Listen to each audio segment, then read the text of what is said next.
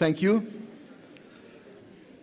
Dear sisters and brothers in Christ, I would like to greet you with the grace of our Lord Jesus Christ, the love of God the Father, and the communion of the Holy Spirit, that it may guide us all this week, liberated by God's grace. It is very good when sisters and brothers in Christ meet together under one tent in one assembly. For this reason, on my behalf as the president of LWF, I would like to welcome all of you to this assembly. Let us together make this assembly a celebrative, joyful, but at the same time, an assembly which will guide our work for the next 7 years, which will help us to see what is the purpose of our Lord and Savior Jesus Christ to us in mission and prophetic diaconia. By these words, I would like to welcome all of you, and I hope you will enjoy this assembly that can be a remarkable historical moment in the history of our communion. May I ask now the General Secretary to have the roll call.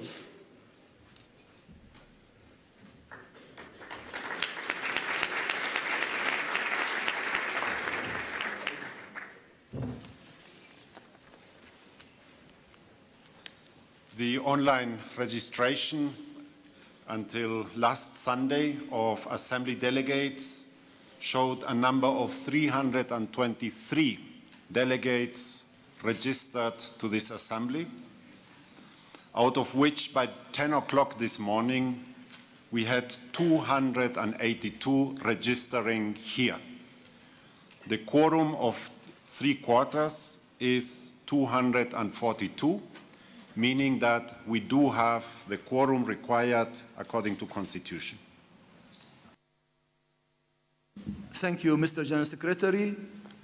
As we have a quorum, so I will constitute the legality of this assembly, and we start this assembly in the name of the Father, and the Son, and the Holy Spirit. Amen. Amen.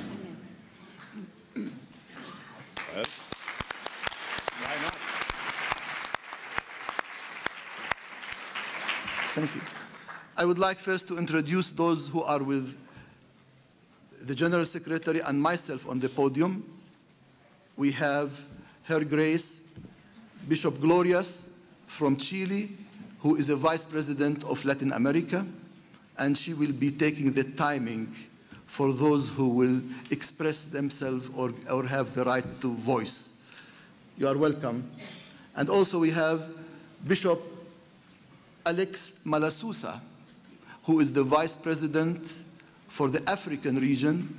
He himself comes from the Evangelical Lutheran Church in Tanzania, and he will be sharing part of this plenary. You are heartily welcome. We are now here upon the invitation of the United Church Council, Namibia Evangelical Lutheran Churches, who invited us and extended an official welcome to all assembly delegates and participants. I want to remind you that the 3 churches invited us to Namibia, and I am really honored to invite now the presiding bishop of the United Church of Council, Bishop Ernst Gamkatkup, to come here to the podium. And also I would like to ask the bishops of the Church of Namibia to come here also to the podium. Please, can you please join us here? I would like you to give a word of greeting. Please join me in welcoming the bishops of the churches in Namibia.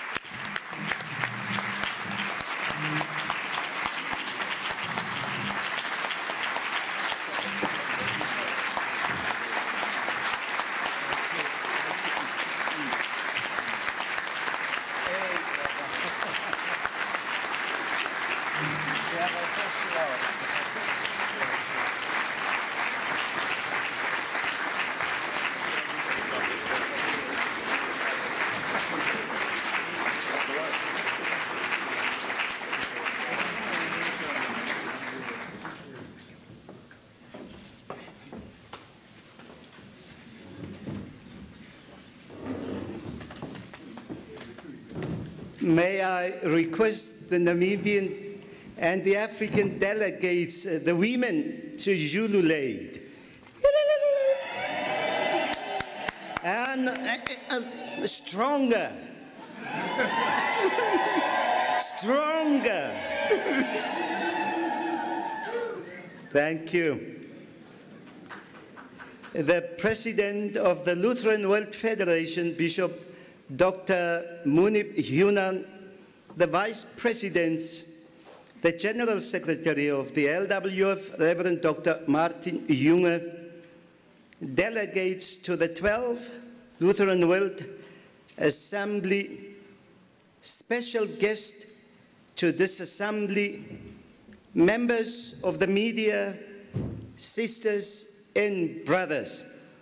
It is good to have a background, you see, where we are coming from. And if they are behind my back, if I do have that support, I feel so strong. Sisters and brothers, at the very beginning, let me welcome you to this 12th Assembly. The 12th Assembly, which is of the special reference to the word, the theme, which is very, very important in our lives, liberated by God's grace, flanked with the 3 sub-themes. I welcome you to the city of Windhoek and to the Republic of Namibia, and especially to the Christians in Namibia, with a special reference of the Lutheran churches in Namibia. So it is my privilege to welcome you to the city of Windhoek and to the independent and democratic Namibia. The city of Windhoek in the Namibian languages, such as the Khoekhoe-Kova, is known as Aikams, literally meaning hot springs. In Oshiherero, it is known as Oshemuise, literally meaning place of steam. It is the capital and largest city in the Republic of Namibia. This city was founded by a black Namibian years back ago. His name is Jan of Jonker Afrikaner, as the site of a permanent spring. Most importantly, Jonker Afrikaner built the first stone church building, which is today known as the Lucas Church in Windhoek. And for historical purposes, it must be re-emphasized that the first church was not built by a German or Finnish missionaries, but by an African Christian leader, Jonker Afrikaner. Today, Windhoek is the social, economic, political and cultural center of the country. It is also the reputation to be the cleanest city in the entire Africa.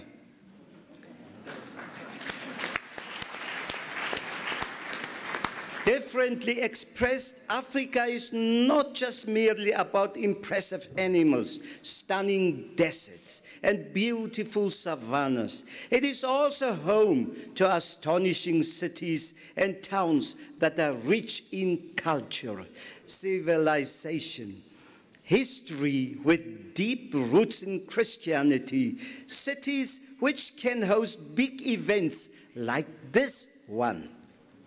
Windhoek is also well known for the killings of blacks which took place on 10th of December 1959.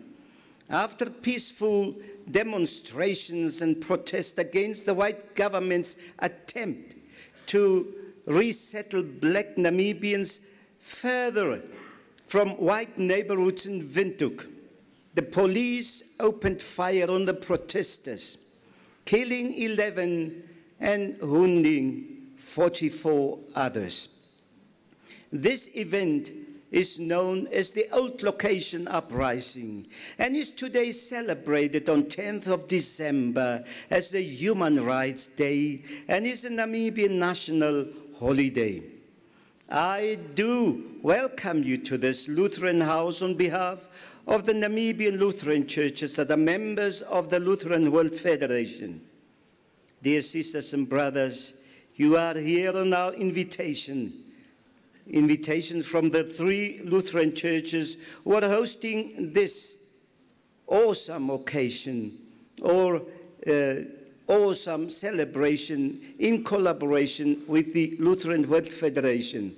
And our names are the Evangelical Lutheran Church in Namibia, Elsin, the Evangelical Lutheran Church in Namibia, German Evangelical Lutheran Church, Elsin, Delk, Evangelical Lutheran Church in the Republic of Namibia, ELCRN.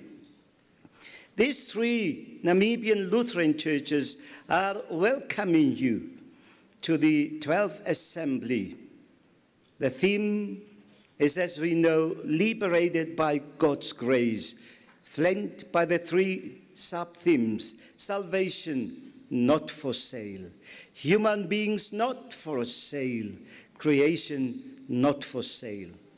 Under this theme, we are set to determine the future direction of the Lutheran World Federation, share experiences about issues facing the communion, worship together, celebrating cultural diversity, and in particularly to commemorate 500 years of Reformation.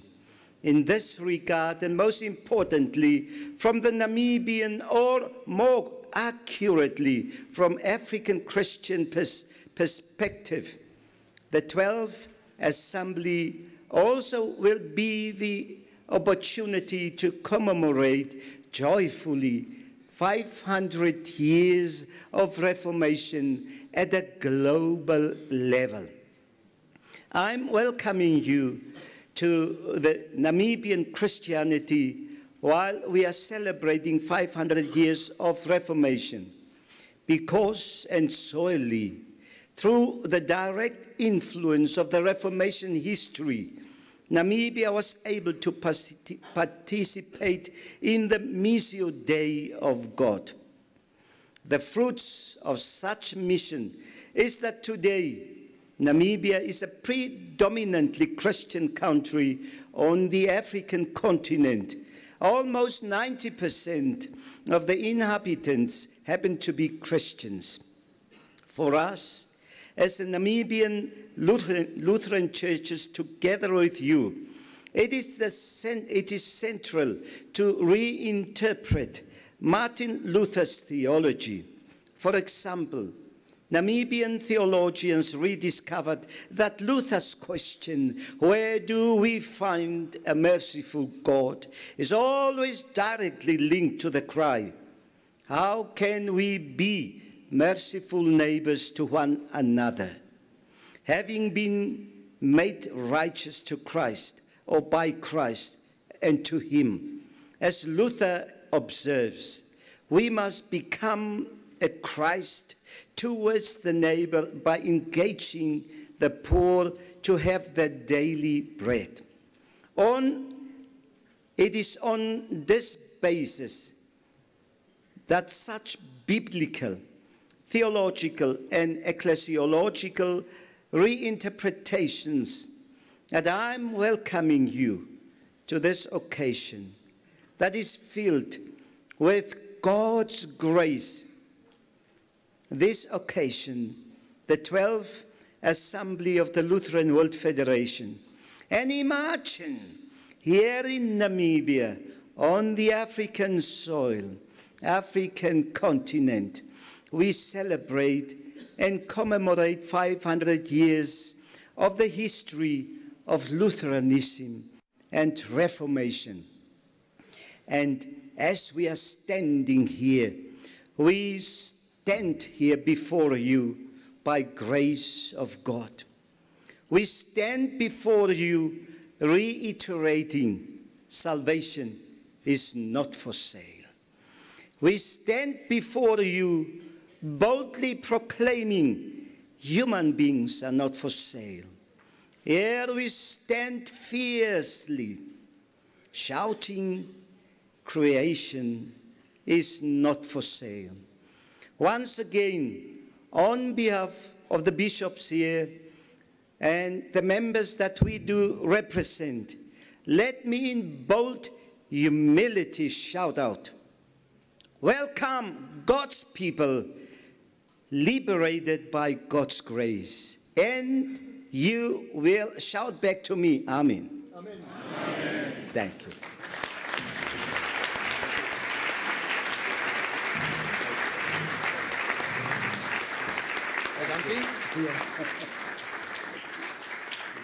Thank you, Bishop. Thank you very much for these kind words. Please be assured we feel at home already. Thank you. Thank you. Thank you. Thank you.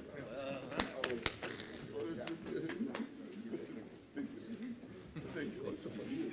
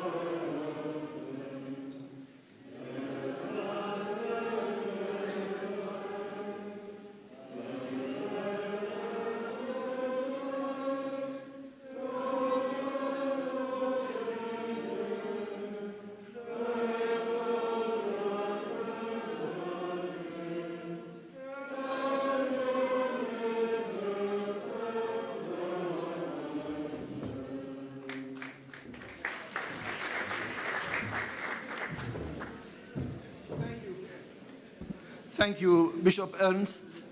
Please tell your members of the congregations and your churches we already feel welcomed and feel at home here.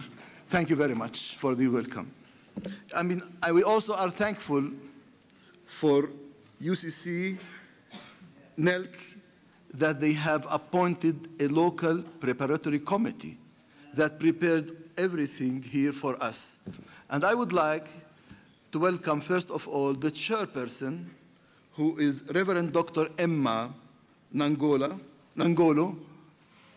Where is Emma? Emma?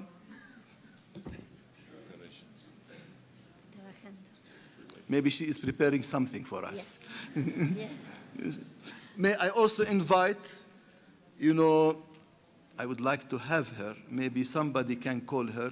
We can postpone that until she comes. We can just wait until she comes, because I need also the preparatory committee to be with us. But at the same time, I would like here to recognize special guests who are among us. First of all, I would like to invite, to acknowledge the presence of the government of Namibia, who is Bishop Kamita, who is at the same time the Minister of Poverty Eradication in the government of Namibia. Thank you.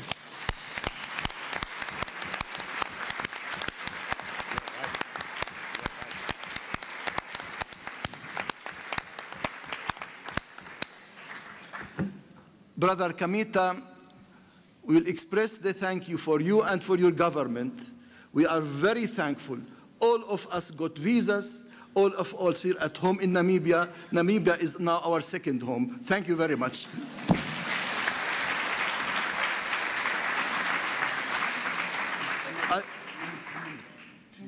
10 minutes, fine.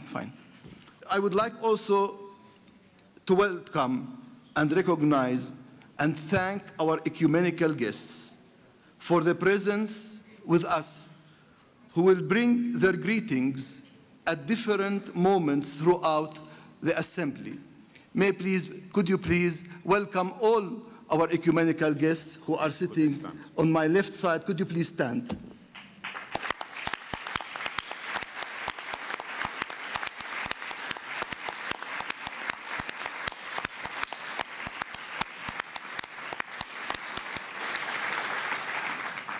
We have also two guests who served the communion. They are no more guests, they are honorary brothers. One of them will be arriving this evening, who used to be the president of the Lutheran World Federation, and that's Bishop Dr. Mark Hansen, who will arrive this evening, and we'll have time to welcome him. But at the same time, I would like to welcome also our former General Secretary, Reverend Dr. Ishmael Noko, who is with us these days, and I would like to ask him to come to sit here with us as honorary General Secretary and guest with us. Where is Ishmael? Ishmael. Please welcome him.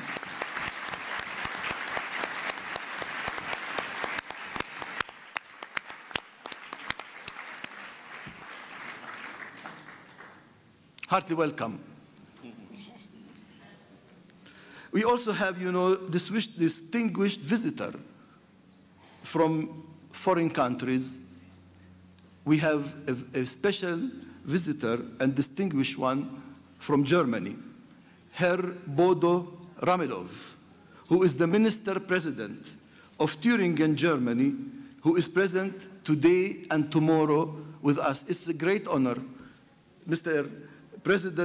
Minister President, that you are with us here. Please join me in welcoming him.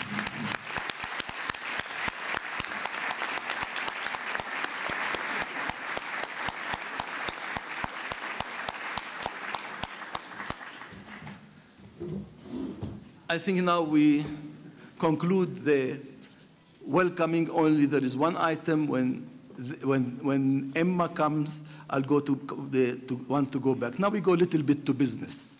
And I've seen that you have learned how really to vote, and we will have some votes now. Please prepare your machines. And when I tell you, I want to say, now we vote, then you vote. Number 1 is yes, for it. Number 2 is against. And number 3 is abstention. And now we will go to our agenda. Adoption of agenda and assembly agenda and schedule, which is Exhibit 3.2 in your files. 3.2 in your files. It's recommended to adopt the assembly agenda and schedule, Exhibit 3.2, with the understanding that the course of the assembly and upon recommendation of the business committee, new items or changes to the agenda might need to be introduced in the interest of the whole assembly. Who moves it? Who moves it? Somebody must move and somebody must second. Moved. Who seconds it? Support, seconded. Any more discussion?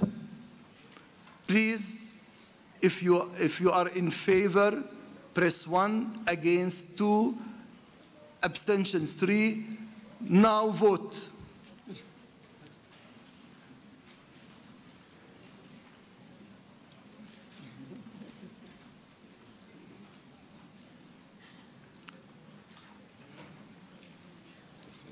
Vote is closing. It's closed. So thank you. So we have 96, so it is adopted. Thank you very much. We go to Code of Conduct Participants in Events Organized by the LWF. Mr. Raleigh Deffelbaum has explained what it is about, and now we have to have an action. It's recommended to approve the Code of Conduct for Participants in Events Organized by the Lutheran World Federation, Exhibit 3.4, and to appoint the following persons as the response team: Professor Dr. Bernard Oberdorfer, Mr. Kulikani Sizwe Magwaza, Ms. Ranjita Christie Borgorari, Mr. Stig Lundberg, and Reverend Marcia Blassie. Who moves it? Can you stand up, please? Those names, can you stand up? Thank you. Who moves it? It's moved, it's seconded. Are you ready to vote? We vote now.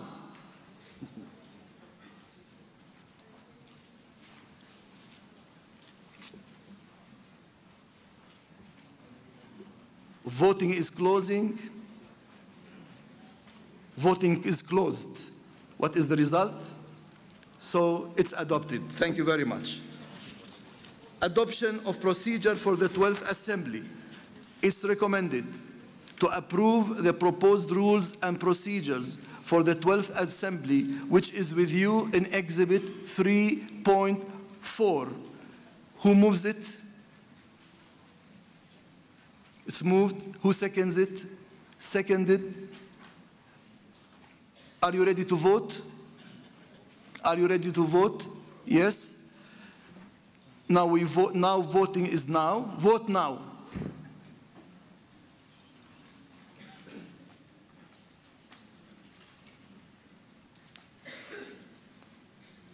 Voting is closing. Voting is closed. What is the result?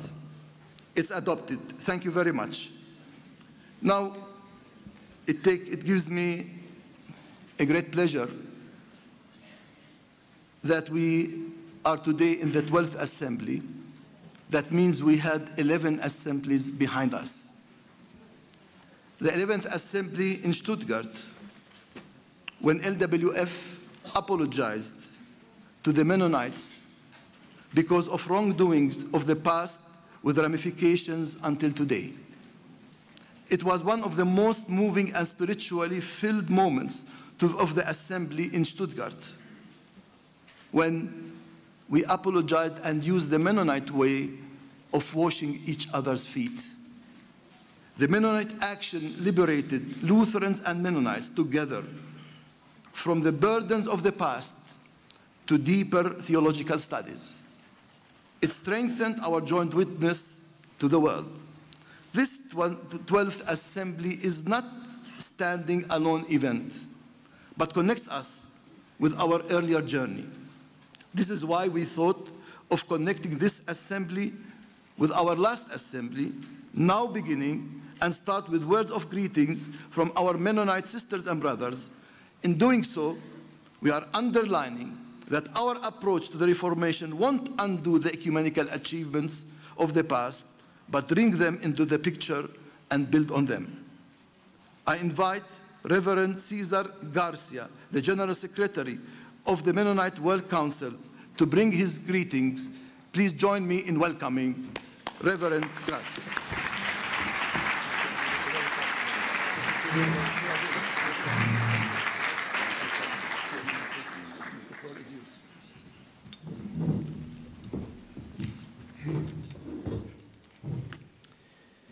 Thank you, President Younan. It is with profound gratitude and humility that I greet this gathering in the name of the Mennonite World Conference, a global Anabaptist Mennonite communion of 105 member groups in around 60 countries. Dear President, dear General Secretary, dear Assembly delegates, guests and observers, dear sisters and brothers in Christ, as stepchildren of the Reformation, we are honored to join you in the celebration of your 500th birthday. And it is a special joy to celebrate your long tradition here in Namibia, in the continent of Africa, home to some of the most vibrant expressions of the ongoing renewal of the Church that Luther and others began so many years ago in Germany. As many of you know, the Anabaptist tradition that I represent also traces its beginnings back to the 16th century. For many years, centuries really, we generally told the story of the early Anabaptists through the lens of our martyr history. In that simplistic version of the story, our ancestors were the true reformers, while Luther, Zwingli, and Calvin were indistinguishable from the Catholic theologians in calling on the state to enforce religious reform with violence.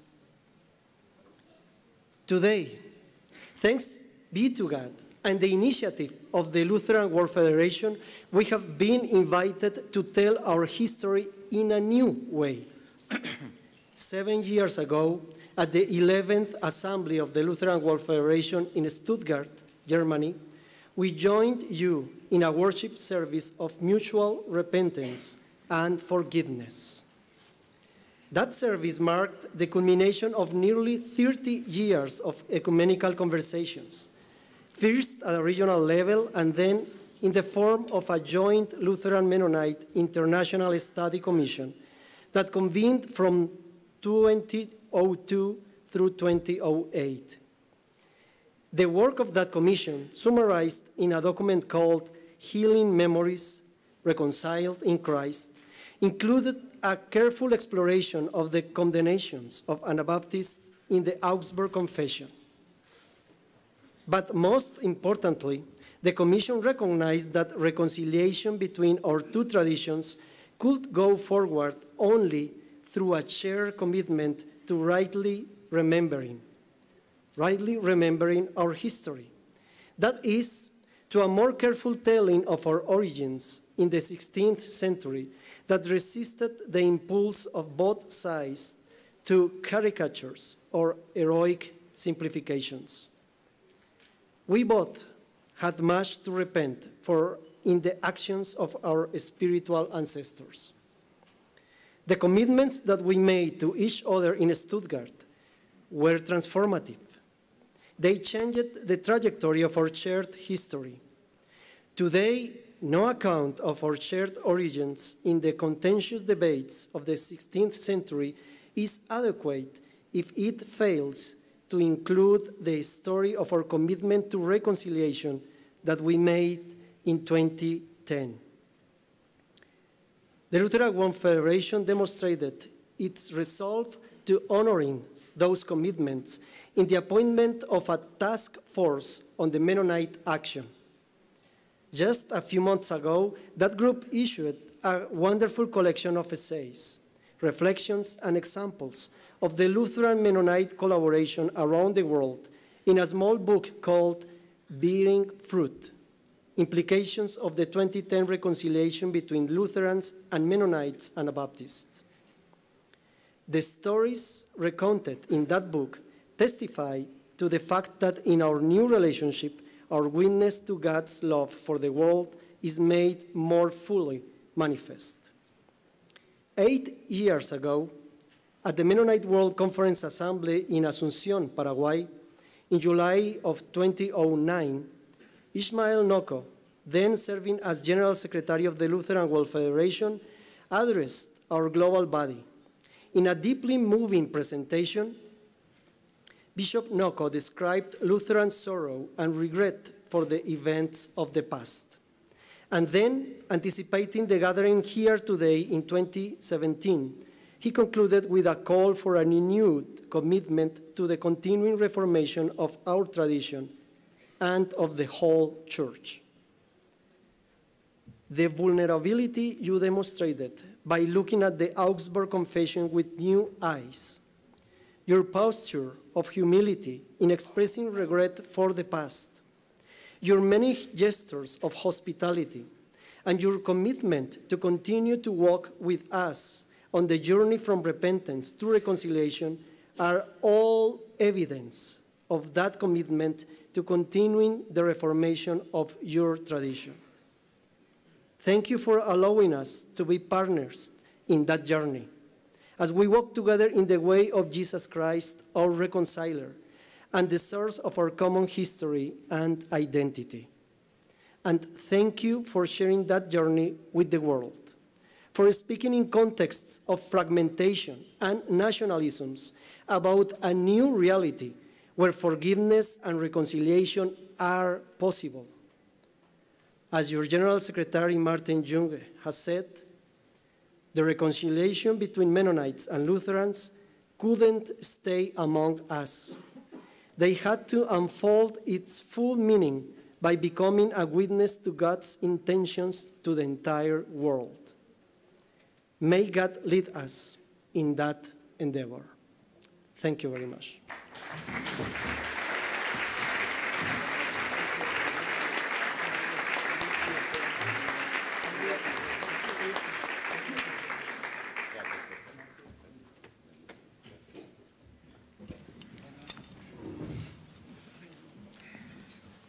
Thank you, Reverend Cesar Garcias, for this word for our renewed relationships.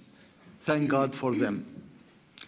I think now I understand that Reverend Dr. Emma Nangolo is in the room. May I ask her to come forward with the preparatory committee, the local preparatory committee, LAPC. May I ask you to come forward, all of you. Emma? I will recognize all of them, please. There are many working. Yes. These are some of them. The others are working or preparing something for us.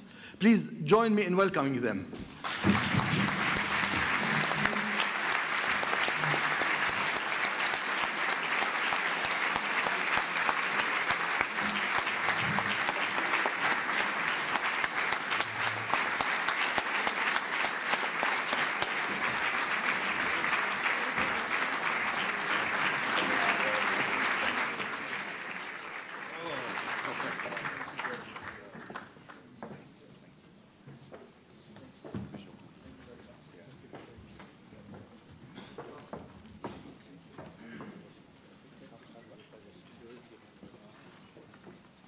I didn't see.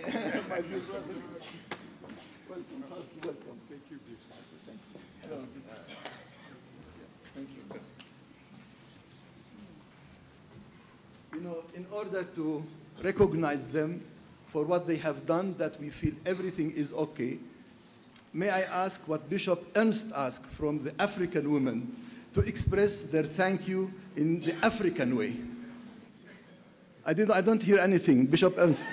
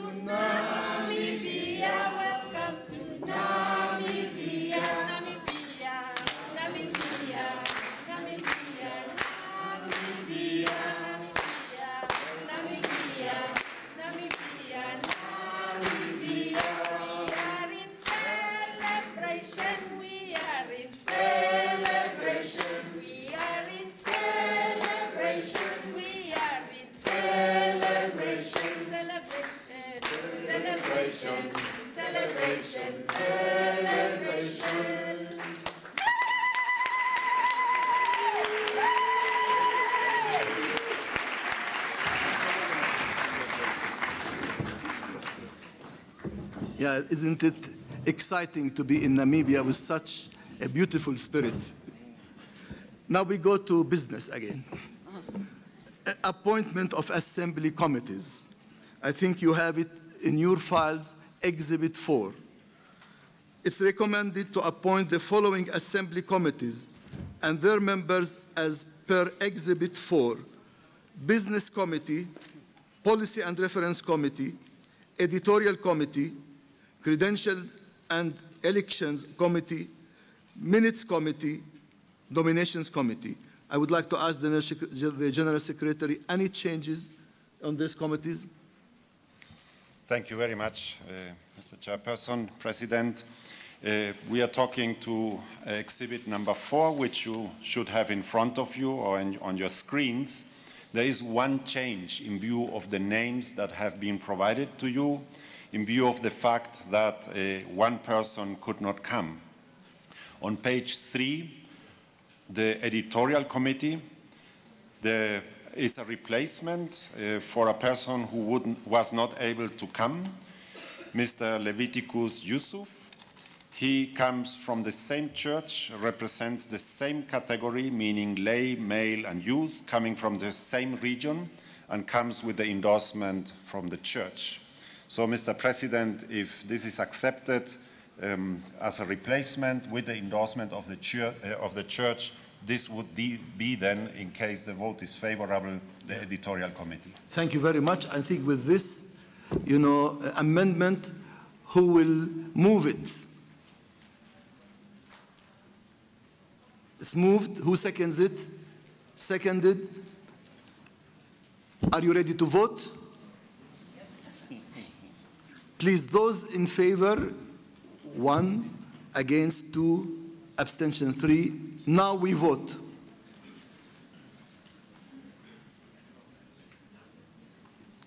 Vote is closing. Vote is closed. So it's adopted. Thank you very much. Thank you. The committees, I hope they will start now their meetings, and now they are constituted as official committees of the Assembly. May I, on this, at this point, hand the chair to the Vice President for Africa, Bishop Alex Malasusa, to take over.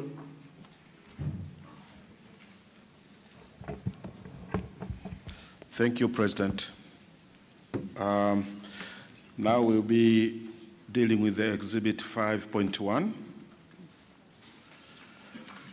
And I would like to inform you that the address of the President is being distributed to the delegates who had requested the hard copies. The electronic version has now been made available on the C file link for those who prefer reading electronic version. So humbly now, I would like to welcome President Bishop Dr. Munib Younan to address the Assembly. Welcome, Bishop.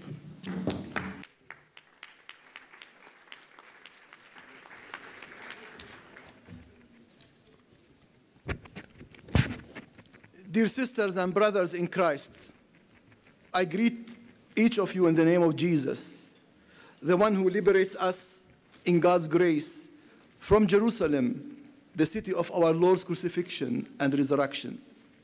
It's a great pleasure to be with you here in Namibia, a country and a people showing us every day what it means to overcome adversity in unity, seeking God's will for all.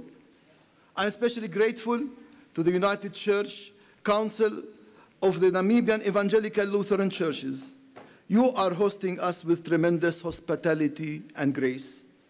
When we are in Namibia, we cannot help but be inspired by the smiles of this country's citizens. It's a smile of deep wisdom that knows pain but emphasizes joy. We Palestinians are known for our hospitality, but Namibians put us to shame with their smiles. I am proud to have served for these 7 years as president of our global communion. Together we live in vibrant witness to God's work in the world, offering our hands and feet in the service of God's mission. The ongoing work of liberation. Throughout the world, we are seeing the ongoing work of God's liberation. Liberation is God's will for all its humanity. This is as true here in Namibia as in other parts of the planet. I have followed the Namibian struggle for liberation since the 1970s, when I was a young Palestinian theologian studying in Finland. Namibian struggle became part of my struggle. As well, when it finally came, I celebrated Namibian freedom as if it were my own liberation. From the context of my struggle, I'm aware that political liberation alone does not achieve all that needs to be accomplished for the healing of a nation. This work of promoting healing throughout unity is being undertaken by the Namibian government, but also by all the churches. The varied histories of Namibia have produced 3 distinct Lutheran churches. We deeply respect the unity they have been able to achieve in the United Church Council. We know that this emerging unity does not forget the pain of the past and present. The struggle for liberation was a source of great suffering, even as it produced so much good in the form of political freedom. We thank God that Namibia is a state seeking economic and social development in order to satisfy the needs of all their people throughout their large and beautiful territory. With the 3 churches hosting us here in Namibia, we have rejoiced with them about their journey of liberation and independence. The LWF has often been humbling when the churches have acknowledged our global communion's contribution to this journey in accompaniment, support, and solidarity. That accompaniment continues today. We agree with our host churches that growing unity and progress in Namibia cannot be used to ignore trauma. Memories of past injustices must be acknowledged and honored before they can be healed. In Namibia, this process of acknowledging past wrongs and healing memories of trauma can be greatly helped by the much appreciated confession of the Evangelical Church in Germany, EKD, concerning German colonial crimes in Namibia. These crimes especially affected the Herero, Nama, Damara, San, Khoisan peoples. The EKD statements on the genocide in former German Southwest Africa, titled "Forgive Us Our Sins," openly acknowledges that the annihilation orders issued in October 1904 against the Herero people and in April 1905 against the Nama people were clearly genocidal. We deeply appreciate the clarity and depth of the EKD confession towards the entire Namibian people and towards God. This is a great sin which cannot be justified.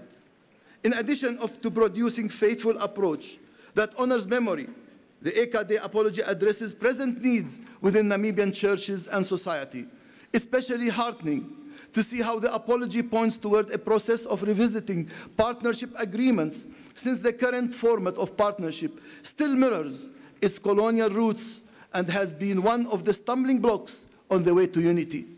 Decolonizing these structures is an essential step toward addressing imbalances of power and building right relationship. We acknowledge that this document is a midpoint in an ongoing process.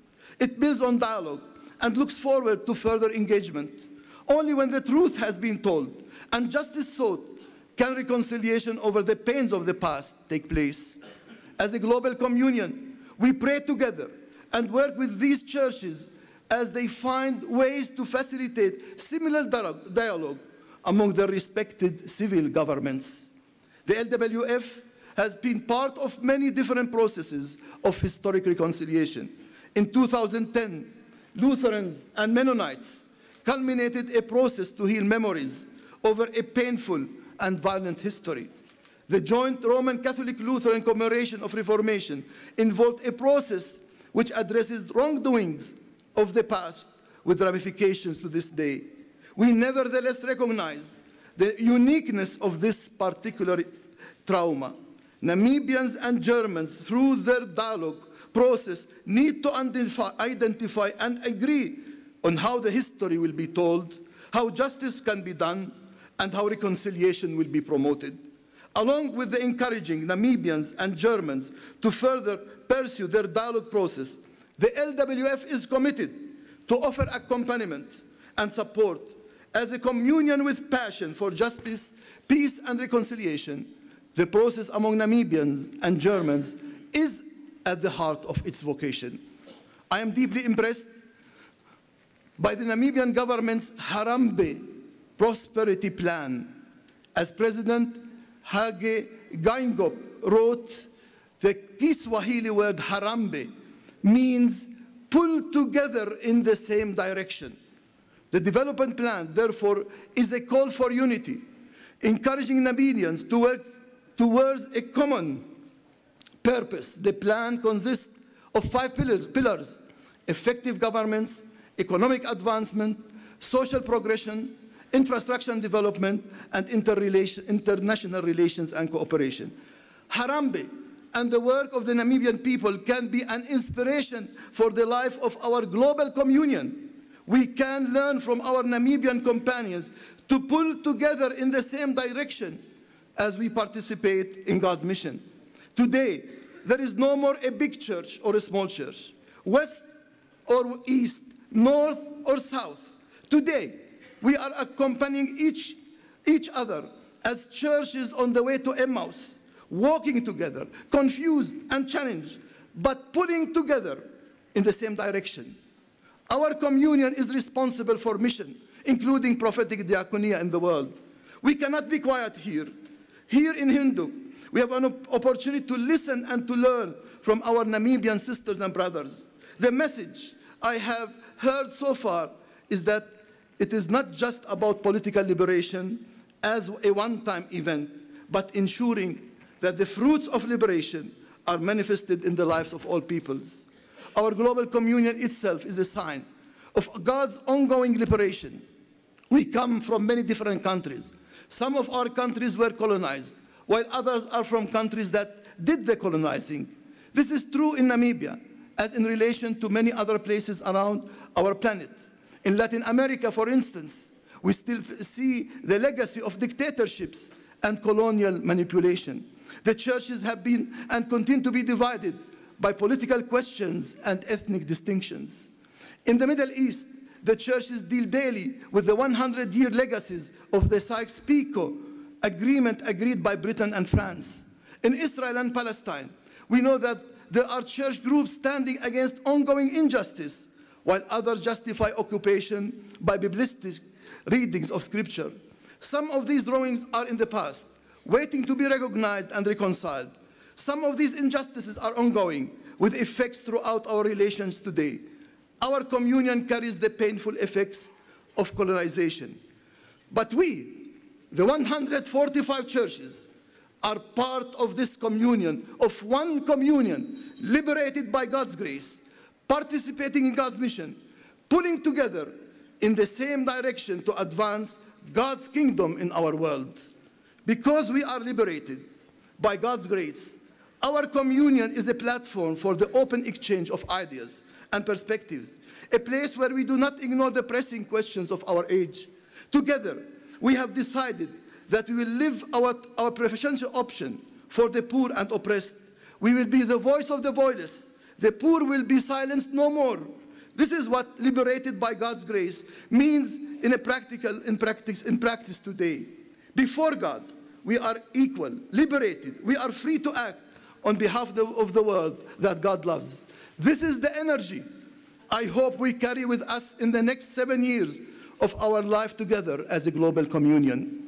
The ongoing reconciliation of Lund and Malmö, the historic reconciliation between the Roman Catholic Church and the Lutheran Communion we celebrated last year in Sweden, has had profound significance for global ecumenism.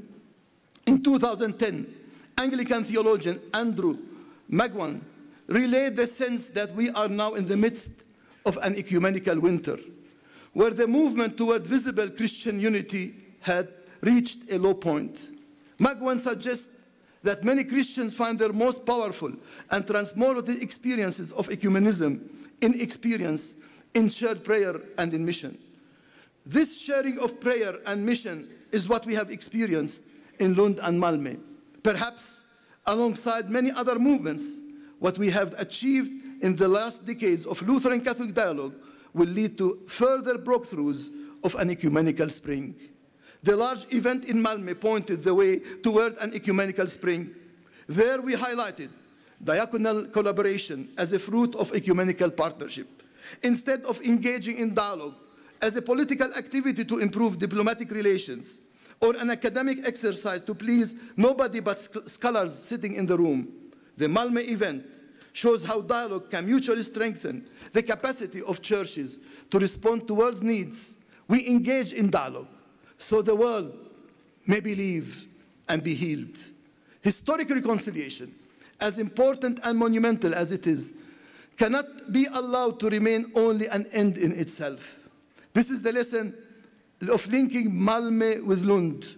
Ecumenical dialogue, even on the academic level, can help us discern convergences and diversity, leading us toward common mission. These dialogues must address our common search for responding to the needs of the world. In the arena, we discussed challenges facing human communities in various parts of the world. This event showed how ecumenical engagement can propel the church in the world. The agreement between Caritas and LWF World Service demonstrated ecumenism based on mutual friendship and trust. Through this agreement and our shared work, we show that we are working together, following Christ's command for the sake of the world. The event in Lund with His Holiness Pope Francis filled me with great joy.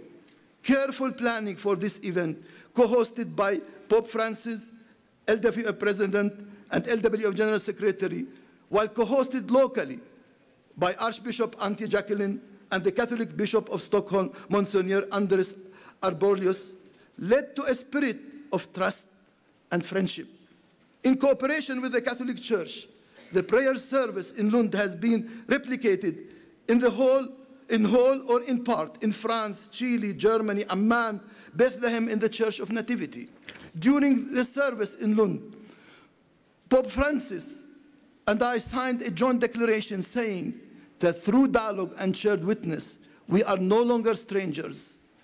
Rather, we have learned that what unites us is greater than what divides us. The declaration lamented that our division had wounded the visible unity of the church and rejected all hatred and violence, past and present, especially that expressed in the name of religion. I continue looking for the Holy Spirit to guide us through issues on which we still disagree: ecclesiology, ministry, and Eucharist. Honest disagreement is the foundation of dialogue. I'm confident that we'll be able to find convergence on many issues. No matter how difficult and long it is, I encourage the communion to continue this process because it is Christ's call to have one baptism and one table for the Eucharist. It continues to be my conviction that the Eucharist table is the table of Christ, not a Lutheran, nor Catholic, nor Reformed, nor Anglican, nor Orthodox table. It's Christ's table of generosity. God's word and promise makes a thing holy, not any human effort or label. In other words, the event in Lund is not yet finished. Its positive energy continues to expand, even into interreligious relations. But I want to share with you something that caught my attention in Lund even before we had the opportunity to have the common prayer. One day earlier, during regular Reformation Day worship at Lund Cathedral, following the liturgy of Holy Communion, something very special happened. Just before the closing hymn, we suddenly saw the Dean of St. Thomas Aquinas Parish in Lund entering into the Lutheran Cathedral with the Vatican flag, an icon of the Virgin Mary, and the entire Catholic congregation. Together they processed to the front of this Lutheran cathedral and joined the Lutheran congregation in shared song and prayers. As we gathered together around the altar, I have never seen faces so elevated and happy. It was as if we were dreaming. Many in the church were amazed. It reminded me of the day of the Pentecost when the disciples and the people were amazed with what was happening in front of their eyes. Many people were in tears. Later, some observed that our ecumenical celebration the next day would have meant very little if the local people had not embraced it so fully. This, my friends, is the positive energy emanating out of Lund. It, like the work of the Holy Spirit, it has not remained in the place alone. I'm confident that this energy will spread throughout our global communion. Each diocese and congregation had an opportunity to reach out to Catholic neighbors, urging them to build on this ecumenical energy. Just a few moments ago, I was invited to Florence, where 23 Catholic universities and organizations were discussing in a symposium on the issue of Reformation. The energy of Lund is not limited to Christian ecumenical relations. Al-Mayadeen television station in Lebanon interviewed me about this historical reconciliation. I was told that the interview was watched by 30 million people throughout the Arab and Muslim world. Dr. Muhammad Sammak has offered several comments on Catholic-Lutheran reconciliation. Sammak, who has said that the task of the Muslims today is to defend and purify our faith from the criminal exploitation of the jihadists, has also suggested that the Sunni and the Shiite Muslim must learn from the energy of Lund to explore reconciliation between their communities as well. The energy of Lund will create more energy and trust, and not just among Lutherans and Catholics. Surely, this is the ongoing work of the Holy Spirit. Nowhere is the need for meaningful ecumenical engagement more needed than in the Middle East. In recent years, Arab and Middle Eastern Christians have learned again that isolation is the path of destruction. Our churches, historic communities with roots reaching back to the time of Christ, are urgently seeking ecumenical unity. In addition to facing a shared political crisis, we are experiencing ever-deepening levels of theological dialogue. If Lund only remains in Lund and does not infiltrate into the Catholic and Lutheran churches and other churches, its meaning will diminish day by day. The more we receive and implement it in our churches, the more will be created, the energy will be created. While the energy continues, we must invest in it. We must build relations with Catholics, Orthodox, Evangelicals, Anglican, and Reformed churches, along with others. The more we can build this energy, the more we'll be reminded that we share one mission in the world. The event is not finished, it continues. Just like the ongoing reformation of the church, the energy going out from our celebration in Lund is a sign that the Holy Spirit is still at work in our churches, liberating us by creating trust and reconciliation in a time of fragmented relationship. It's my sincere hope that the ecumenical winter we have been experiencing will indeed give way to an ecumenical fresh spring. LWF leadership in a religiously divine world. The road from conflict to communion in relation to our commemoration of the Reformation was a journey of reconciliation and repentance. In the same way, our global communion must recognize that troubled interreligious relations also are part of our history. Just as Luther wrote against the Pope and Catholicism, he wrote against Jews and Judaism, Muslim and Islam. As a communion, we have participated in many processes to recognize and to respond to our Lutheran tradition's difficult legacy in relation to Jews and Judaism. Today, each of our churches, including my own church, have strong, open relation with both the Jewish people and many of their institutional expressions. We must also recognize that this difficult history of interreligious relations also extends to Muslims and Islam. Just as 50 years of dialogue have produced major steps forward for historic reconciliation with Catholics and improved relationships with Jews, we must now embark on international processes of engagement with Muslims and Islam. Luther never could have imagined the historic reconciliation between Lutherans and Catholics. Neither could he have imagined the growing strength of our relations with Jews and Muslims around the world. As we confessed in 1984 in our LWF assembly in Budapest, we not only disagree, but repudiate Luther's writing against Jews. We have taken strong steps to reverse his condemnations of the Catholic Church. We also disagree with his writings on Muslim and Islam. We argue with Luther. We receive with gratitude his explicit and clear theology of justification by faith and by grace through faith. But we refuse any of his ideas that harm others and build up ourselves alone. It's worthwhile to debate his decision to side with the nobility against the peasants. How can we uncritically accept his actions? When he sided with political power, we argue with Luther, and I'm confident that that he would encourage us to do so. Self-critique is the essence of reformation. We must always ask what we have done right and what, despite our best intentions, we have committed and omitted. This is an essential element of Ecclesia Semper Reformanda.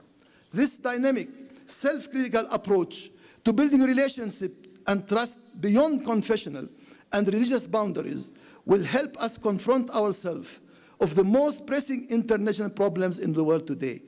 The historic weight of Muslim-Christian tensions continue to inflame problems throughout the world, especially in the Middle East. Let me say a word. We are seeing a growing tension in diplomatic relationships and military threats throughout the world. The situation on the Korean Peninsula is concerning for the area and for the questions of global stability. We stand with our member churches in Korea, Japan, Philippines, Indonesia, Australia, and many other countries in this moment of instability and fear. We are seeing many leaders seeking to prove their strength through threats of armed conflict. We urge leaders to instead show their strength through their restraint and their wisdom through dialogue. Our world simply does not need more conflict and war. In the last century, we had 2 major wars. Our world has not yet recovered from their disruption and devastation. Why should we be headed in this direction again?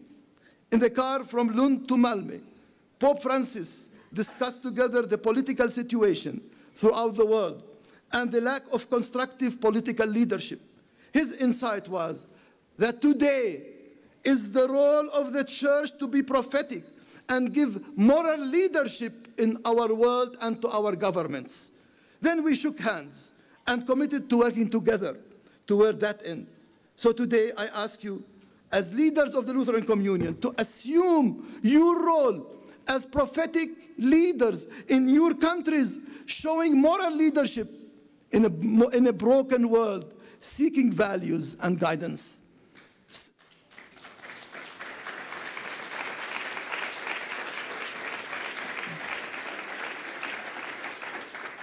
Syria, I am afraid, can be the spark of a new world war if common human decency does not soon overcome political, economic, and military interest.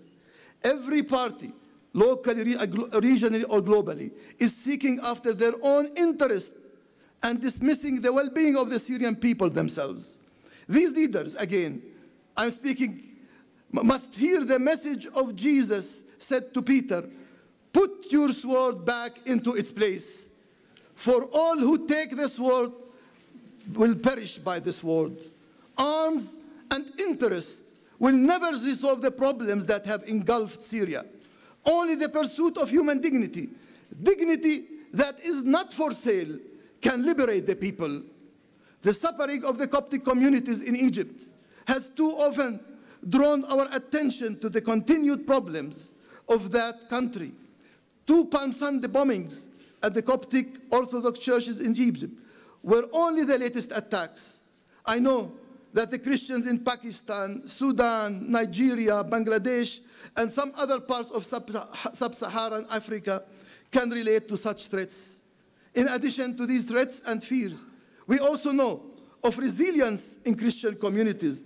In Iraq, for instance, we know that many congregations chose this year to hold their Easter services openly, even if they did so in church buildings that have been almost destroyed by bombs.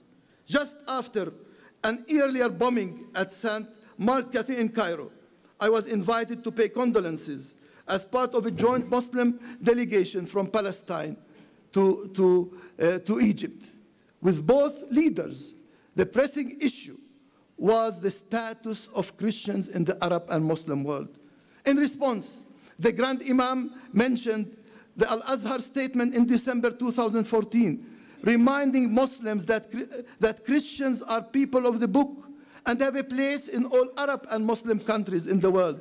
The Grand Mufti also suggested that they could do more to change the language of sermons in the mosques. Instead of reactionary exclusivism, they should be speaking a language of equality for every citizen, not only for those who belong to the same religion. Following this delegation, the Council of Muslim Elders invited me to an Al-Azhar conference on freedom and citizenship. In that conference, the concept of equal citizenship was again promoted, especially against the use of the word minority to diminish the status of smaller religious group. My message was to say to Muslim world that citizenship must be equal, embracing diversity. Do not use the word minority or adhimma to offend us or underestimate our role in our societies. This conference can be considered a turning point for Islamic political theory. Christians have an opportunity to build on this achievement, especially when churches are attacked, at least partially, on the sense that they are less equal than others. As a global communion, we must build on these moments, promoting well-being for all communities throughout the world. Our Lutheran tradition has tremendous capacity for shaping the conversation between religious and governmental leaders, shaping policy and a culture in ways that benefit the greater good rather than the powerful or dominant parties alone. In this way, our communion can make direct contribution, not just to building better relationships for ourselves, but combating the legitimacy of religious exclusions and extremism everywhere, emerging from misguided interpretation of whatever tradition, Judaism, Christianity, Islam, or others. When I assumed the office of the presidency, I prayed that the two-state solution, including a shared Jerusalem, would be resolved during these 7 years. That prayer has not been clearly granted. I continue to ask you, from Jerusalem, to pray and work with me, encouraging justice to roll down like waters in our Holy Land. The resolution of the Israeli-Palestinian conflict in all its dimensions continues to be the core destabilizing feature of the whole Middle East. I want to quote Ms. Susan Shervian. God is praised in justice. God is praised in lives that look beyond themselves. There can be no praise without justice. Our songs without justice are an annoying noise. Our hymns without compassion, like the scraping of stones. For praise to be complete, let justice flow, let justice flow.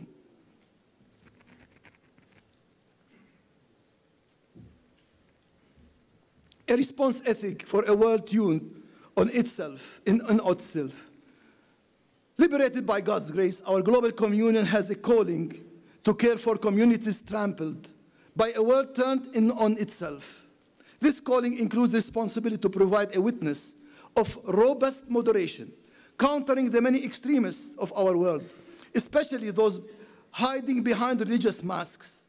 Recent global trends promoting extremism, protectionism, and populism are instead drawing us away from one another, building walls of division and threatening conflict as a way of strengthening exclusive community identity.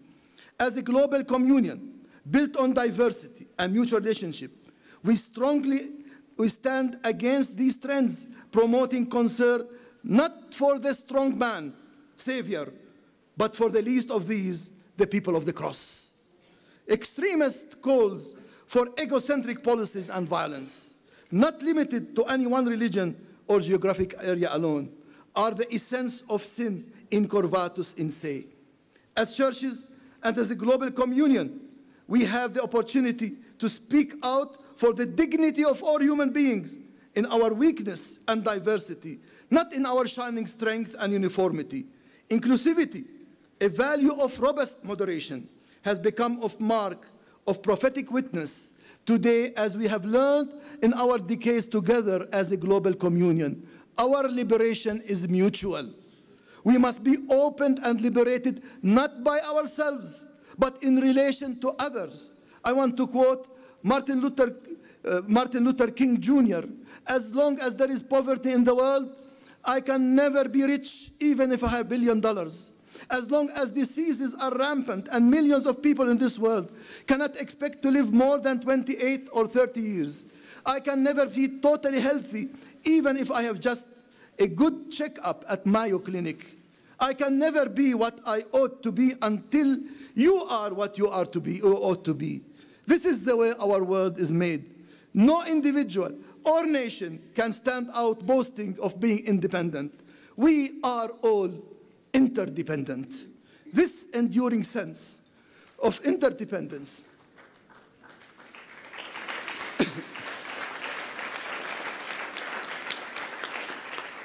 this enduring sense of interdependence is the key of liberation. This fundamental mutuality is the mark of liberation in God's grace. These ideas are essential as we chart the future of our global communion and our relationship to churches and religions. The witness stands in stark contrast to the world, which is entering another cycle of egocentric self-interest. As countries and people, we are closing in ourselves, seeking our interest alone. The global rise of ethno-national politics and cheap populism is reinforcing the natural human tendency to consider their self and national interest to be more important than any sense of global concern. The discourse is clear: France first, Netherlands first, America first. Brexit tells us that my investment is better when I am alone, not with you. Liberation today means that we must be freed from these egocentric lies. We must create a sense that we need each other. African countries are experiencing multiple layers of internal divisions promoted by countries and corporations seeking to rob them of their natural resources. Motives informed by profit alone are best challenged by the mutual liberation found in the critical prophetical witness of Ujamaa, Ubuntu, and now Harambee.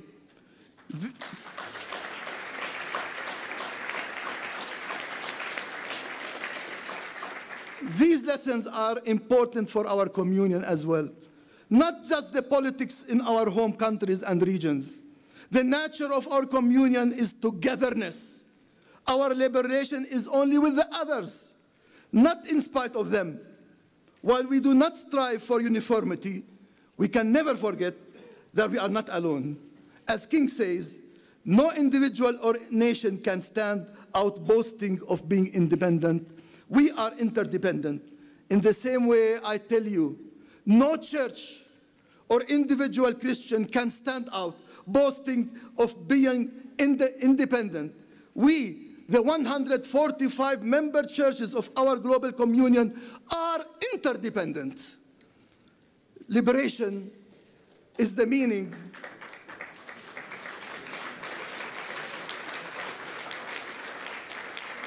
of the Reformation today. When the General Secretary and I met the President of Slovenia, he asked a very open and important question. What is special about the Reformation? My response was that through the Reformation, we have the freshness of the gospel. Martin suggested that the Reformation brought a new sense of freedom in the church. My sense is that both of these insights together help us understand the deep meaning of the continuing, ongoing Reformation. The Reformation has inspired commitment to the freedom of every human being, respecting human rights, gender justice, freedom of conscience, and freedom of conscience as an integral part of our freedom by God's grace. The freshness of the gospel helps us grasp freedom more deeply than we can imagine. The phrase Ecclesia Semper Reformanda was the first coined by the theologian Karl Barth in the mid-1940s. Lutherans have, of course, taken the insight of this Reformed theologian and read them back into the core of Martin Luther's Reformation spirit, even back to his theses on indulgences in 1517 and Heidelberg Disputation. These sparks of brilliance in Luther's early career as a reformer point to his courageous drive to reform, to rebuild, to remake the church in a spirit of repentance and faithfulness to the gospel of Jesus Christ. Today, we Lutherans are challenged, both in our encounter with the gospel and in our commitment to evangelical Lutheran interpretations of Scripture, to continue this rebuilding, remaking, reforming task in this year of commemoration. It's right to remember the past, but it is right to visit Lutherstadt Wittenberg and remember the men and women who made the historic Reformation possible. But it's also essential that we seek out the spirit of freshness and freedom with which the Holy Spirit moved then and continues moving today. The Reformation continues because the Spirit is still at work in our churches and in our world. So it's right that we are not just in Wittenberg, but in Windhoek, experiencing the liberation we find in God's church, in God's grace, in both church and society.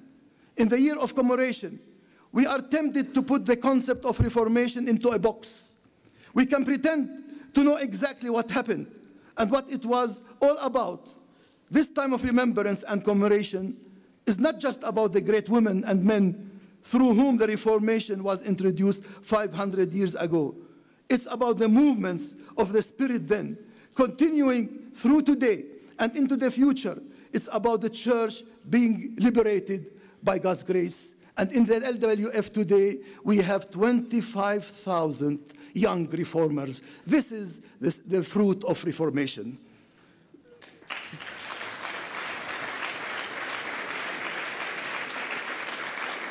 The Spirit calls us toward shifting the focus from ourselves and placing it on the world God loves.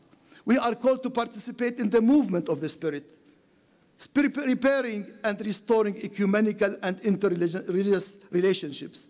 We are called to follow the Spirit as she works on the margins of the world, proclaiming how God refuses to forget the weak and condemned, the betrayed and the occupied, those ignored by the centers of the worldly power.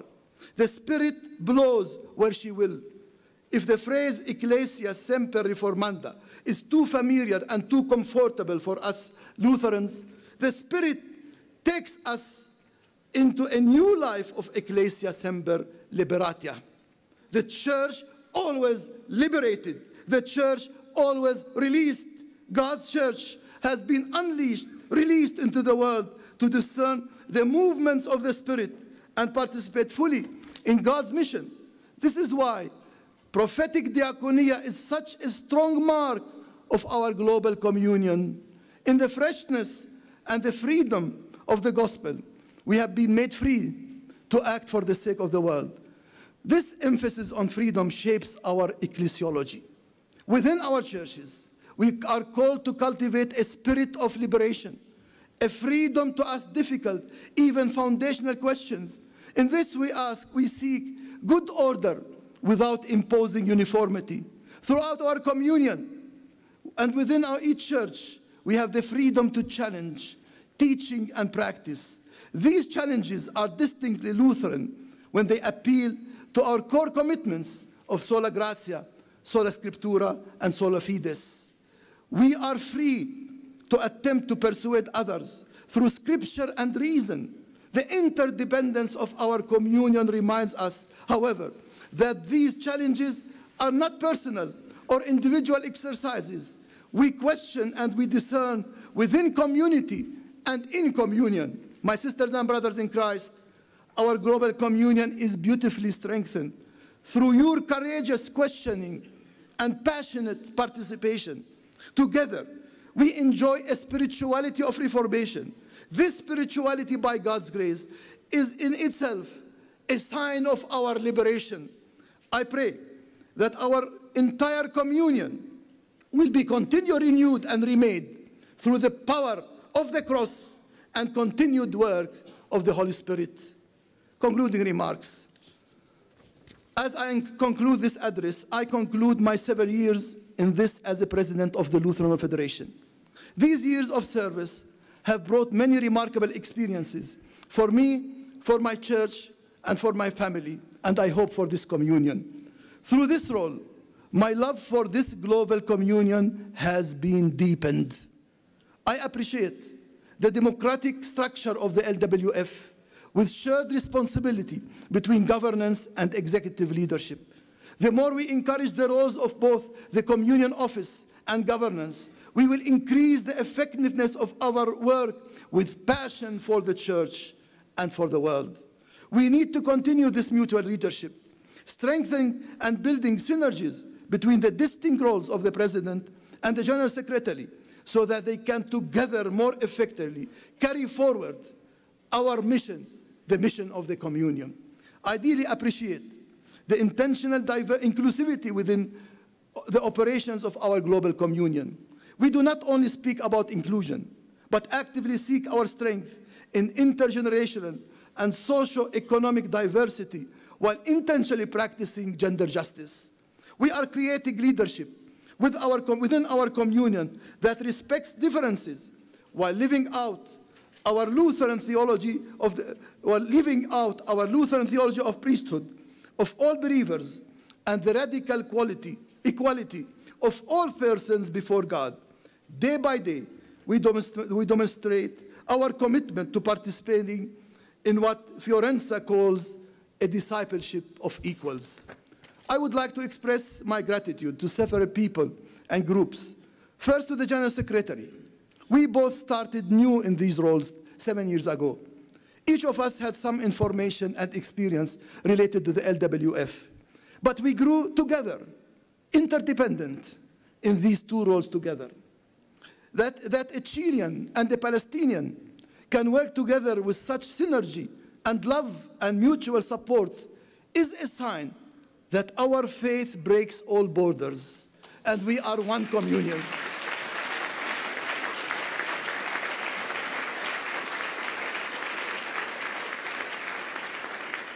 And that we are called to one common mission.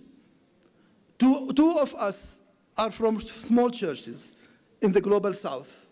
Leading this communion is surely a sign of the Holy Spirit. Thank you, Martin.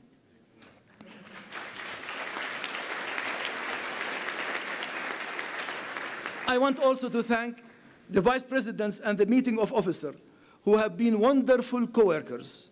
Together we have created leadership based on trust. Through this, we have become a good set of friends, establishing a friendship that will never end. This credit to extend to the council and our advisors, and along with all the guests from the churches and related organizations.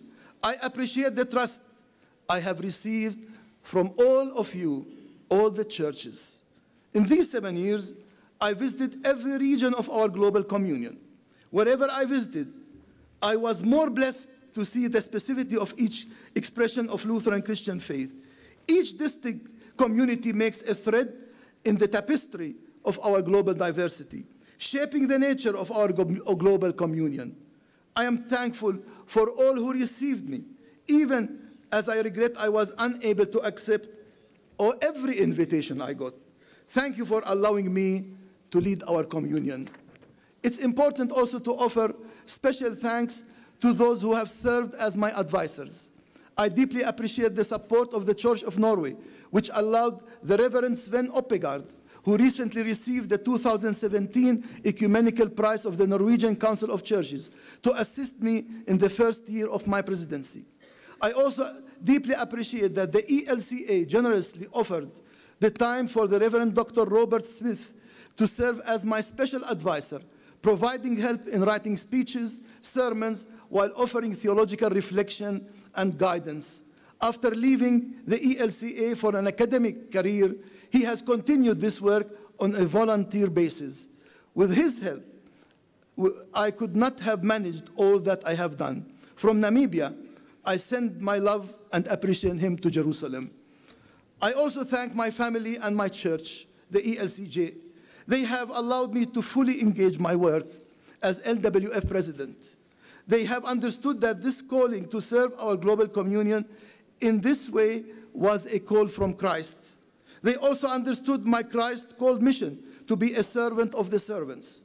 Only with this understanding could my wife Suad and the members of our church allow for many absences as I traveled to different parts of the world, often for long periods of time. They also understood the significance of the diaconical ecumenical, and interreligious work we do together in the LWF. They have blessed us with their support. Finally, I thank the Lord God, who has given me health, strength, and some good wisdom to serve as the president of this global communion. Liberated by God's grace, may God's name be always praised in my life and in the life of our churches and communion. Soli Deo Gloria.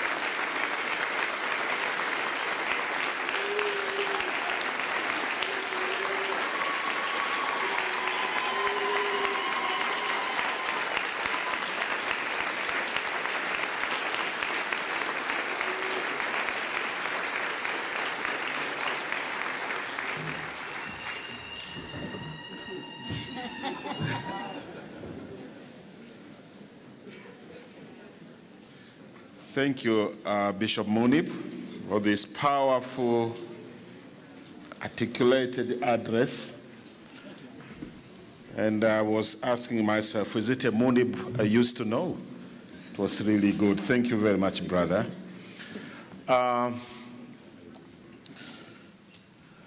Sisters and brothers, we remain with only 6 minutes before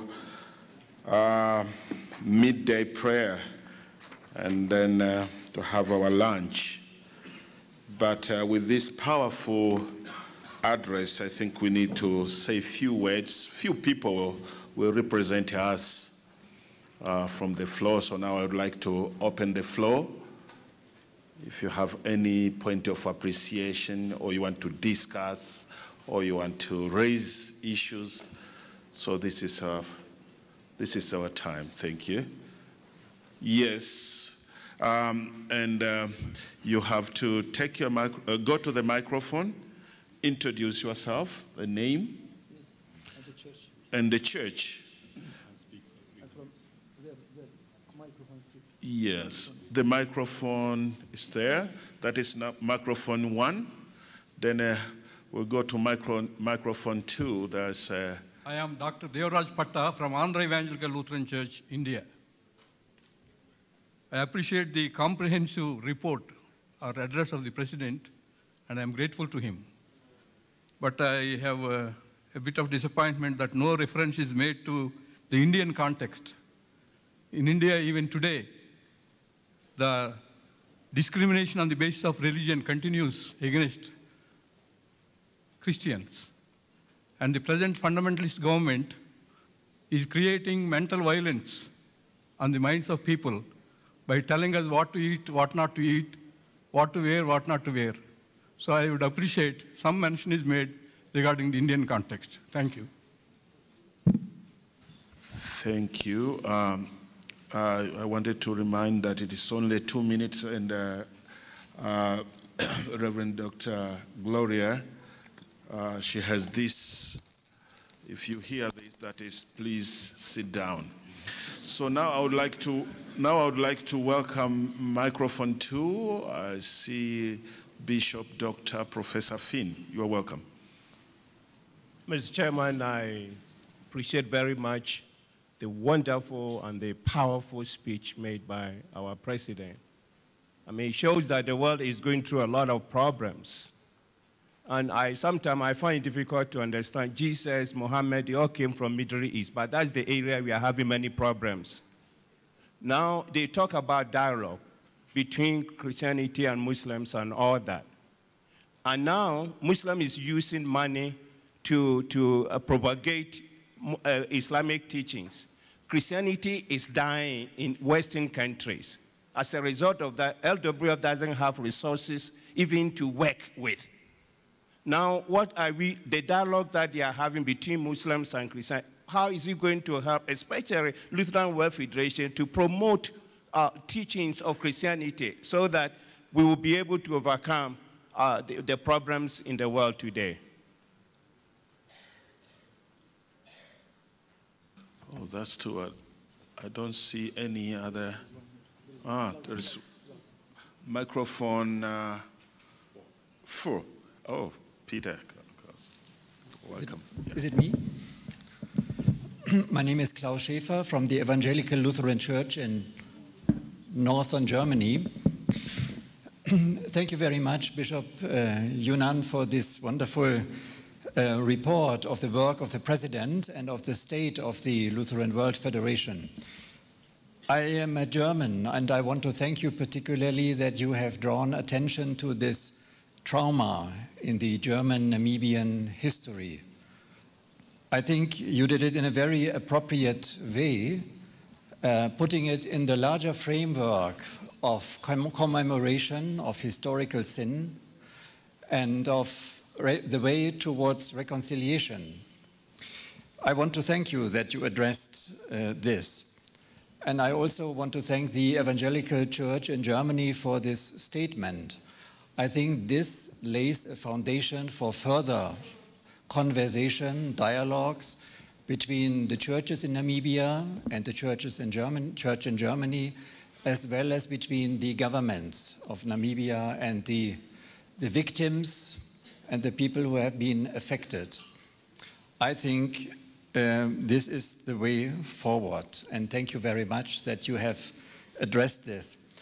I would love if we lift up this burden in the intercessions during our worship services, during our devotions, because the way forward still is full of obstacles, and there is a lot of hurt. We should lift it up in prayer towards God. Thank you very much. Yeah, Professor Makabana will be the last. Oh, there are 2 there. Okay. Yeah, be brief then, too. We can accommodate. First of all, I really want to very much thank Brother Bishop Dr. Munib Younan. I almost concur with him for everything included in this paper. I think I'm going to read it again and again for use in my own context.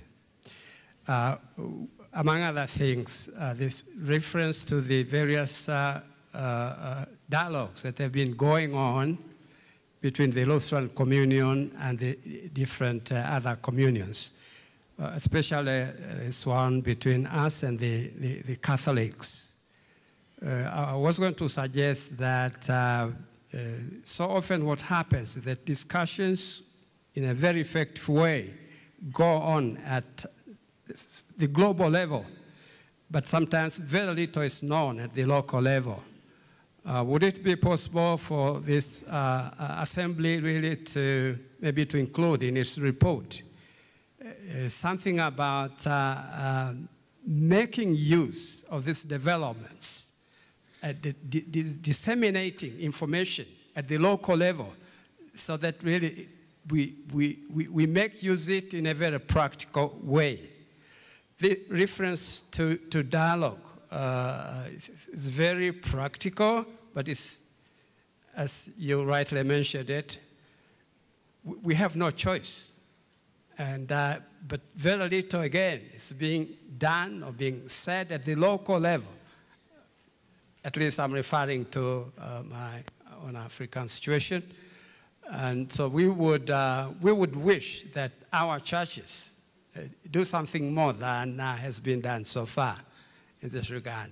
And so many other points that you raised. I'm so grateful for that. Thank you.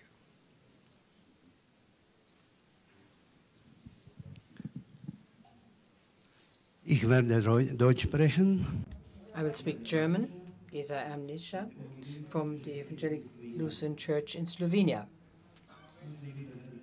Dear President, thank you very much for your speech.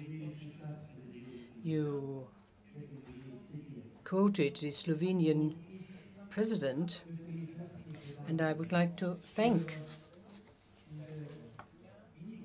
for the meeting we were able to have in Slovenia, because on the basis of that meeting and the visit of both of you and other people in Slovenia, we were able to do many things, although we are a very small church, only 1% of the population, but the Slovenian president, whom you quoted, in 2017 has declared the year of Reformation for Slovenia, and this was very beautiful for us in that small country that we were able to celebrate 500 years of Reformation in such a way. I would like to thank you for it.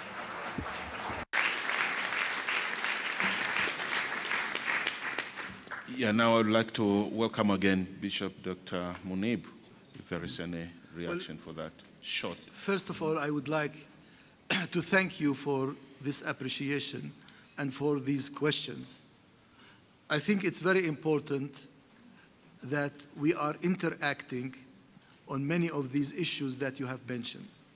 I would like to say, yes, I know I didn't mention India, but when I mentioned about interreligious extremism and problems, of course, and I wrote about Hinduism, I'm aware of the interreligious problems and crimes that happen in India. But at the same time, with my limited time, I cannot raise the whole issues of the whole world. I'm really sorry, but I am really, in my mind, was also India. And I want to remind you that we in the LWF have clear policies on these issues, and we have always taken the issue of the Dalit as an agenda item in our work. So India is not forgotten. India is in our heart as well. Secondly, I would like to say to my brother, I don't like these generalization when you say the Western churches are dead. This is not right. I visited many of these Western churches. You have to understand the complexity, but at the same time, I would like to encourage you to see the faithfulness for the gospel of love in many of our member churches in the West, if you like to call them so. We have to see it with a clear eye. Many churches and congregations have been reviving my faith when I visited them. So generalization can be very dangerous in our communion. The spirituality, Lutheran spirituality, is existing in all our 145 churches. And I am touched by their faithfulness to the gospel, each in their own tradition, culture, as well as in their own context. Thank you for doing that. Concerning, I'm really thankful for Dr. Klaus Schäfer for, accepting what we are offering. Yes, thank you for being a German, appreciating what we are saying. And I want to promise you that here in this assembly, there will be a statement on this issue. And we can do it together with the German churches, with all dignity and respect, and with Namibian churches. So I think this is a good movement, what we show to repent of the past, but not allow the past to determine our future.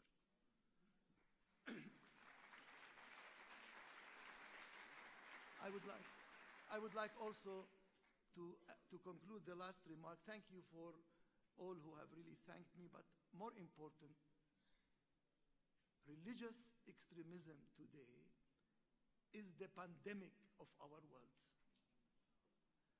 And there is no religion, not even Christianity, is clear of that.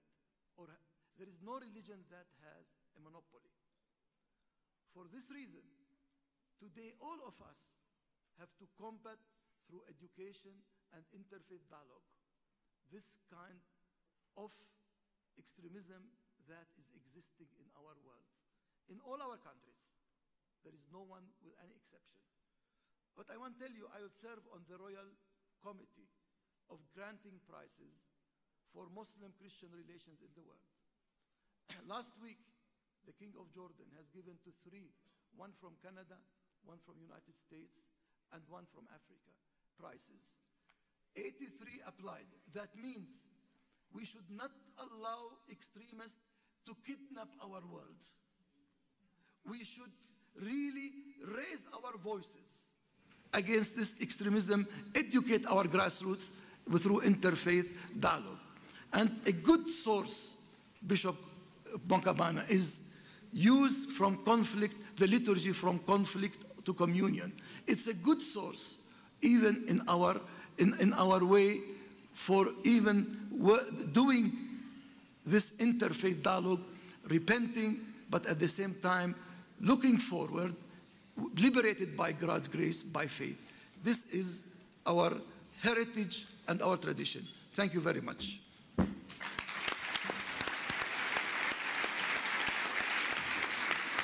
Thank you, Bishop. President Munib, now for our records, we need to receive this address of Lutheran World Federation President by vote. So we'll be using these digital things by voting. This is a very advanced assembly. Thank you very much, General Secretary. So we are going to vote to receive the address of the Lutheran World Federation President to the 12th Assembly.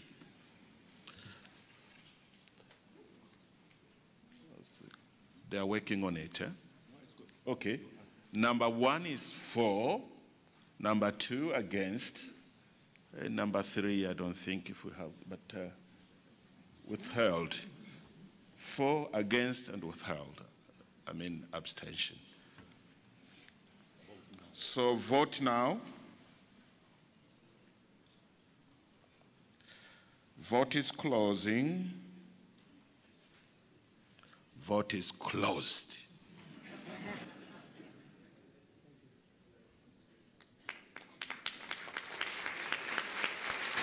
So it's received. Thank you very much, President.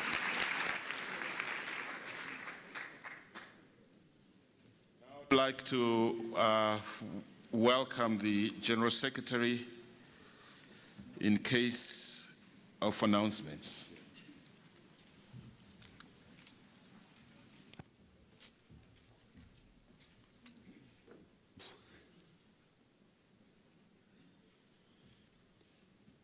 So there are several announcements before we do our midday prayer. Bear with us. Already some information regarding the welcome reception this evening. Security, it has been mentioned, but a reminder, we have to follow the Namibian security protocol as visitors to Namibia. It is their way to show hospitality to us. And therefore, they have set up security checks at the entry point. The same security checks will be done tonight at the reception with the President. Please don't bring too many bags to the reception tonight. Knives, pistols, guns, scissors, lighters, sharp objects, and alcohol beverages are not allowed at the venue and reception. Security guards will confiscate them during the entry points. First, a reminder then also, you will need these accreditations. Without these accreditations, you are not going to be allowed to enter into the compound. After plenary 1, the buses, as said, will leave at 16:30 outside the safari main gate. The buses will leave as soon as they are full. Therefore, please make sure that you proceed straight away after the close of the plenary towards the main gate. With respect to the transport back to the hotels after the welcome reception, there will be the 8 buses for the different hotels. In addition, there will be 6 buses back to Safari Hotel and Arebush Hotel. Each bus is clearly marked to which hotel it will go. Now, several announcements coming. I will try to organize them. The Policy and Reference Committee will take place at 14 hours in Etosha 1 in the Safari Court Hotel after lunch. 14 hours, Etosha 1, Policy and Reference. The Credential and Elections Committee will meet at 13:15 to 15 hours in room I-ICE. Please take your meals to the room. There is also Yeah, that we'll leave for later. So I have here, can the chair dismiss the policy and reference committee first because of food? Can we wait for the policy and reference committee, which will take food and meat? Can we allow them not to queue, but to be first in picking food? We wait some 5 minutes and let them leave, and then we follow them. This is a way of helping their very important work for our sake here as the Assembly. Then, just to conclude, this is not a standalone assembly. Bishop Munib has said that very eloquently. You have banners on all the walls, each one for one of our preceding assemblies. You will see 11 banners with the history of earlier assemblies, beginning in Lund, Hanover, Minneapolis, Helsinki, Hungary, Dar es Salaam, Hungary, Curitiba, Hong Kong, Winnipeg, Stuttgart, and now Namibia. That's for the next assembly. Have a look. I think it is worthwhile to have. Finally, you saw in your last update received by email that in the ecumenical movement organized by the WCC, there is the campaign called Thursdays in Black to overcome sexual and gender-based violence. People wear black as a sign of solidarity. Tomorrow is a Thursday, May 11, and all are invited to consider wearing black, or at least one piece of black, because many may not have everything there. These would be the announcements I have to present. Thank you, General Secretary. Now I would like to welcome the Worship Committee for midday prayer. Thank you.